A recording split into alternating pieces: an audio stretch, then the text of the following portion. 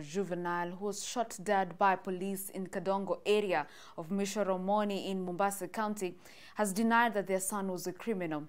The youth, known as Regan Rashid, aged 15, was shot by police when he advanced them with a knife, according to Kisauni OCPD Julius Kirago. Parents of the arrested minors, who had come to know of the fate of their children, said their children were playing around the home, only to learn that they had been arrested.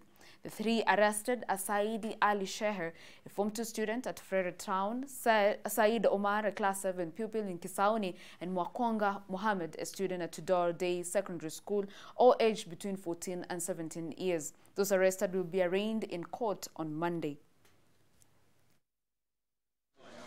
So officers wenye walikuwa kwa ground walienda ile inaitwa Minalaf, hiyo ni area ya Mshomoroni, na wakaweza kukuta hao vijana wenye walikuwa wameassemble.